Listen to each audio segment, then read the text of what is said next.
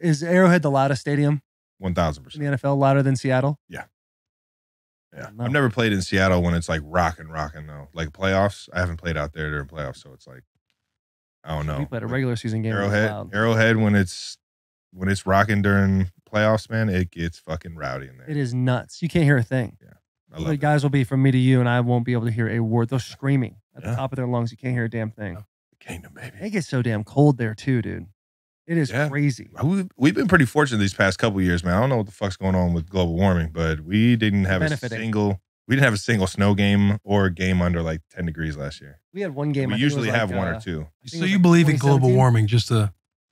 I'm not even sure before we really get into this. Yeah. No, right? I'm not even sure if global warming is the reason why it didn't snow. I'm just kind of connecting dots here. Sounds smart. Yeah. Just sitting in the locker room connecting it all. If I reiterate, I don't know what the fuck global warming is doing, but you guys saw this tweet about global warming? I think that shit's real. Dude, Mahomes. Obviously, we got to talk about Mahomes a little bit. What was your impression of him when he first got to the Chiefs? Tyreek Hill talks, and he thought he was garbage. So Tyreek's funny as hell, man. I will say this: he was not like a polished QB, but when the ball snapped, I mean, he's Patty Mahomes. He just has natural from the get go. I remember watching him on scout team. I was just like, "This is what this guy is capable of doing."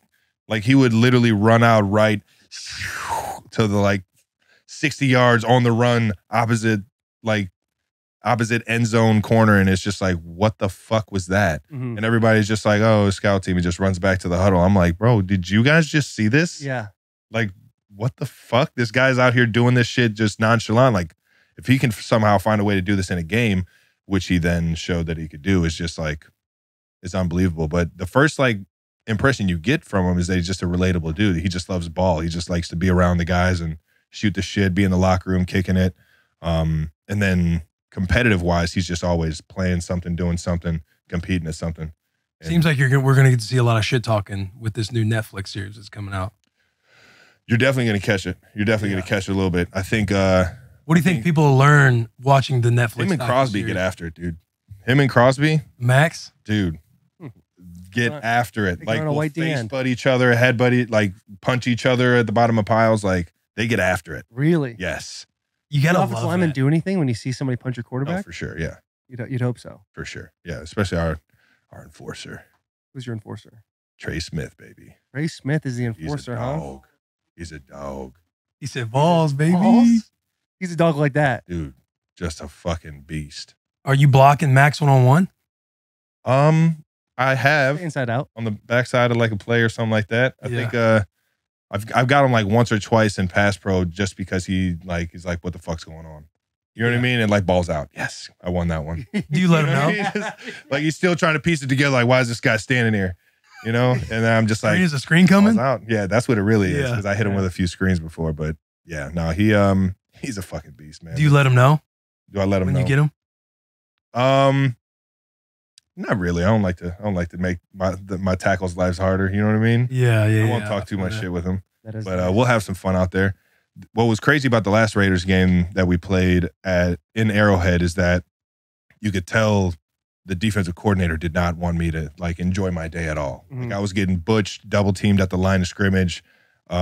Farrell and Crosby were just like punching me in the fucking face coming off the ball. And it was I had a blast doing it because it was like it added another element to the game of like another challenge to like try and like still get open. Out. Yeah, they're trying to, here we go, baby. Yeah. This is where you shine, baby. Yeah. This is it. Prove them all wrong. And then I had 4 touchdowns off of like 25 yards. 25 yards. Yeah, it was like one of the most buns stats of nuts. ever. It was like, I think Jerome Bettis is the only one to have like a more buns like stat line, which is 3 touchdowns off of like 2 yards. No shit. Yeah, there's like 5 carries too. But I just remember like I actually went outside the numbers one time. Farrell comes outside the numbers right over top of me, DB behind him, safety staring at me from over here. I'm just like, well, I think the ball's probably going somewhere else. But let's just have some fun on the line of scrimmage here. I get off the line of scrimmage, slapped in the face, fall on the ground. I'm like rolling on the ground. I get up, get hit down again, and look back. There was a flag and everything, but the ball definitely went the other way. But it was just like that. I hadn't been in a game like that in forever, man. It was a fucking blast. Yeah. How's it feel to know that teams are legit wanting you to not play? Well, I think we played in a wild card game, and I think it was like 2016 or 17. Yeah. We got knocked out of the game. Knocked out. We got knocked out. Yeah. Legitimately, the defense was like, "Fuck yeah, we got him out of the game." Like they were like, didn't want you to be hurt, but they're like, "Thank God he's not playing." Yeah. No, I took a fucking Mike Tyson right hook right to the side of the dome. Dude, And you were slumped. I was, the whole I think it was left side of my body. Yeah, the whole left side of my body, I couldn't even like move for a good like 10 seconds. Yeah. And I was like, I've never been hit like this in my fucking life. No way. Holy shit. And then I got like my bearings back in the actual like locker room and everything because it went right into half. And I thought I was going to be good to come back out, and the doc told me no. And then you guys ended up getting us.